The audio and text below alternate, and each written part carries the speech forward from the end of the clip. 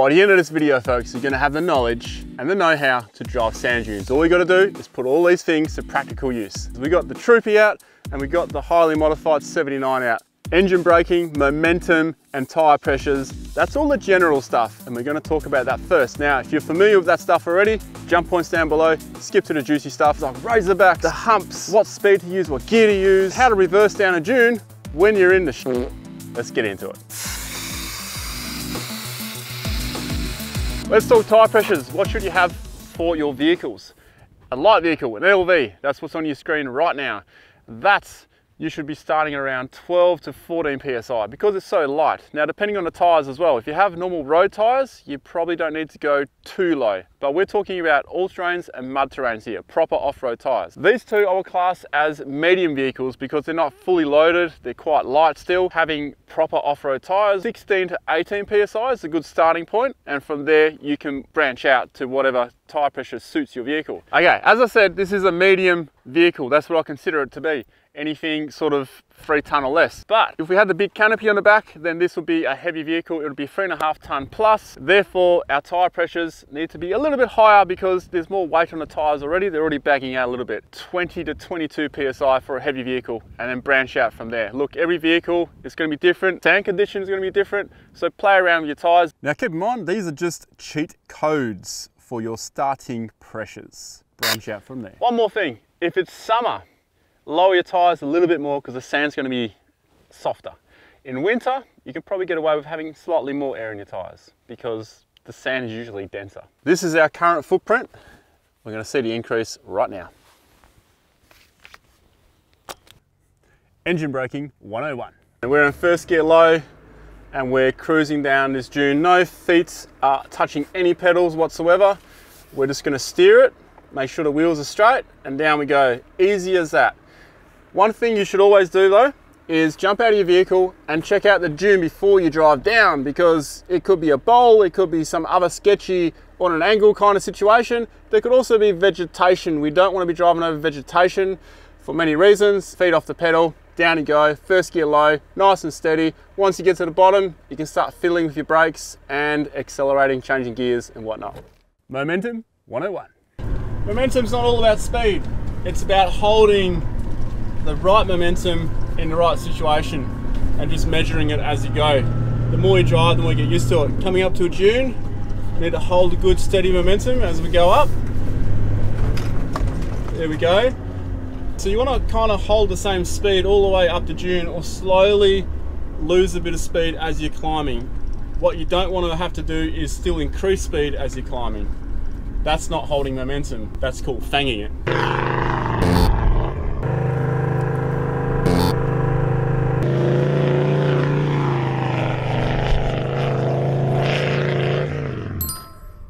Momentum, same thing, going up a dune, going across a dune, just keep that nice steady pace. It's the same with beach driving and sand driving. If you go too slow and you don't hold that momentum, you could bog down, and then that's when you get bogged. When you get bogged, it's very hard to get going again, especially if the sand's soft. On a dune, if you get stuck on a dune, you're gonna have to go back. You can't go forward because gravity is working against you.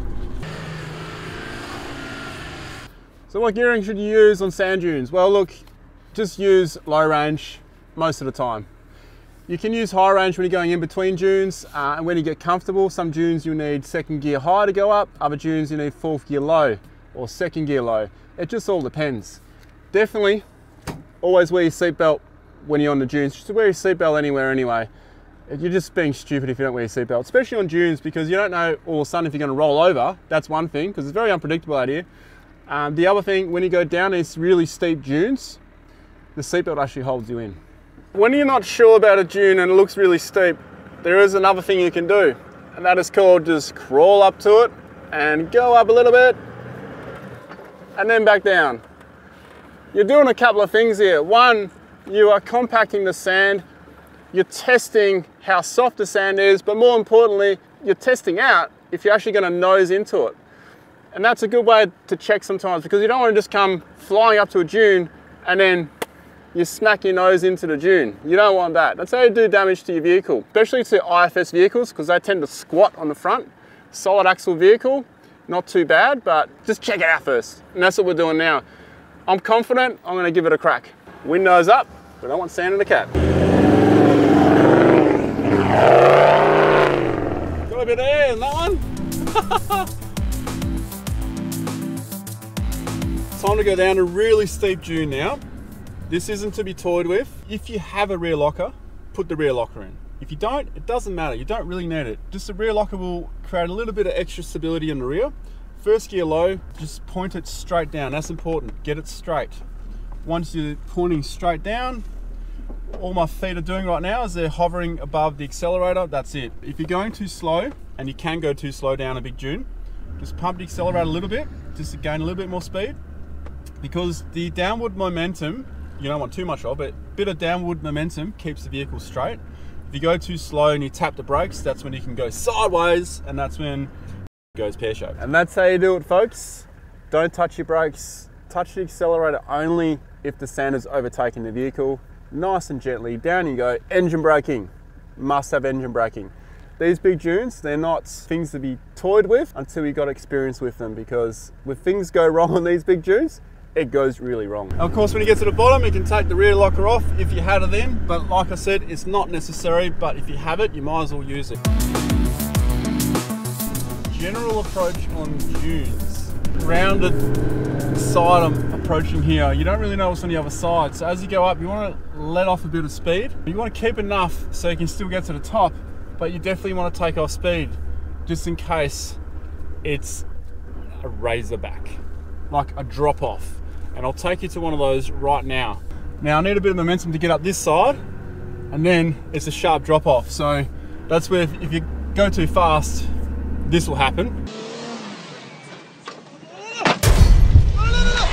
Here we go, razorback dune approach. A bit of speed here, a bit of momentum, up we go.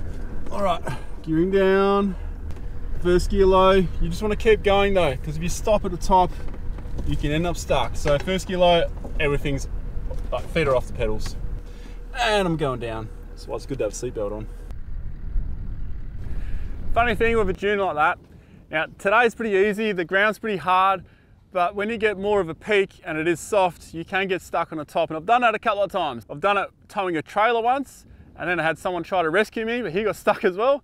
And I've done it out here once before with my old Hilux as well. If you get the timing wrong, you're going to end up on the peak, and then your tires aren't really contacting firm ground because it's just sand, and they're just sitting there spinning front and rear. You're kind of screwed. The only way to get out of that is really with a snatch strap, or you could be digging for a very, very long time. Another thing as well, if you do just get stuck at the top and you sink your front tires in like I did just the other day out here, you can use your max tracks unless you've dug yourself right down. So if you're still sort of on top and you know you're not moving forward, get those max tracks off, put them on the back wheels, because the fronts aren't doing anything anyway, and then get yourself over that dune, and then do the long walk back up to get him.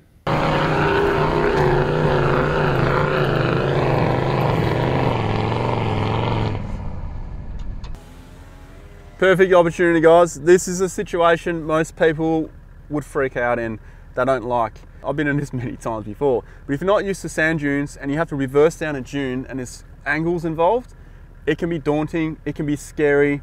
It's not a good situation to be in if you're worrying about it. Number one, do not panic. We're not gonna panic here. Foot's on the brake. If you're not in low range, I am in low range though, but say if you were in high range, you're in this situation, put yourself into low range right now. This is where you need to do it, because you need to slowly go back in reverse. This is essential. Make sure your wheels are straight. Now, if you can't see your wheels yourself, ask someone else if you've got someone with you. Chris, are my wheels straight? Yeah, that's straight. Thank you. You will find that you will be stuck in, because when you're on an angle, seatbelts get jammed. But it keeps you nice and tight. I'm kind of reclined here, it's quite nice. So we're gonna now reverse the vehicle into reverse, and then now we need to just control the vehicle back. Okay, you need to commit. Don't touch that brake, because your front wheels will lock up faster than your back wheels. If you slam that brake on, you can go sideways. You go sideways, it's not going to end well. So it's daunting, all right? It's scary, but just commit to it. And the good thing is you'll have your tracks you can probably reverse down to. If you pop out of them like I have right now, don't worry about it. You'll be fine. Just hold your nerve, reverse down. And that's pretty much how you do it. I've now found a different approach on this dune. We're going to try this out.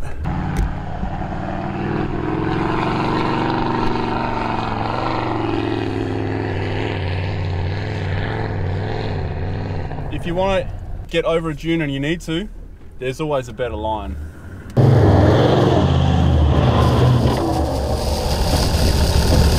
This is a sand bowl. So how do you get out of a sand bowl? Well, there's a special technique. We're going to start in third gear low. Yes, we're going to start in third gear low. I'll show you exactly how. You've got a short run up. So what you have to do is you have to get your bum up as far as you can. Start in third gear low. It's the only way you're going to do this. Use momentum downhill. Stay in third. You've got no time to change gears. So here we go.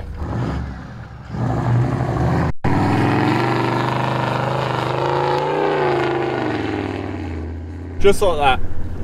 That's the best way to do it. If you don't get it the first shot, just try again.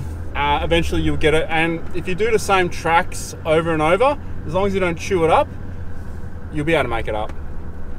Because every time you do it, you're compacting the ground. Best way to do it.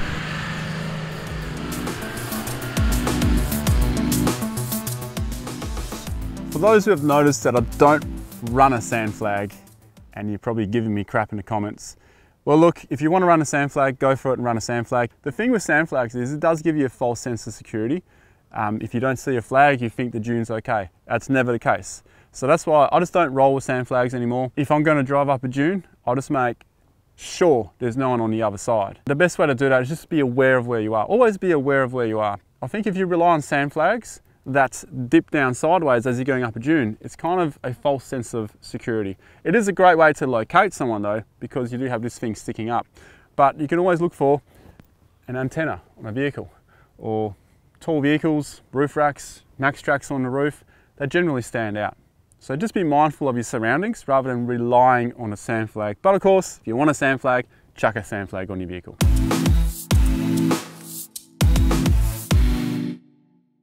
The two worst times to drive on dunes.